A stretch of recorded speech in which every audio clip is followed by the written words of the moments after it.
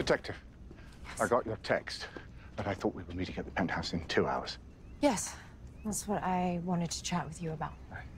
I sort of had to postpone my date with Lucifer until we solved this case. Didn't want work getting in the way of me roofing the devil. Oh, Chloe. You're just stalling, aren't you? Are you having second thoughts? Yes. Yes, everything that you've told me about Lucifer. You're finding it hard to believe. Yeah. Being around him again, I just don't see the same monster that you do. No, of course you don't.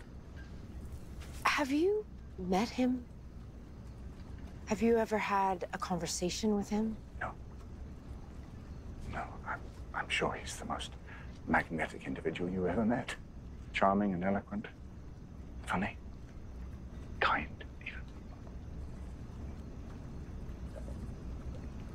Yeah, he is. It's all an act. Now listen to me, Chloe.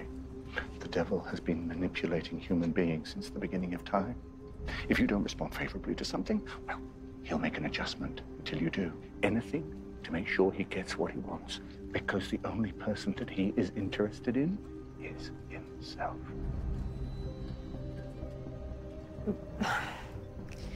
But he seems so real. Yes, because that's what he does. That's what he's been doing for thousands of years, perfecting. Why do you think they call him the Prince of Lies? No. Lucifer always tells the truth, always. He does not lie. What if this is the biggest lie of all?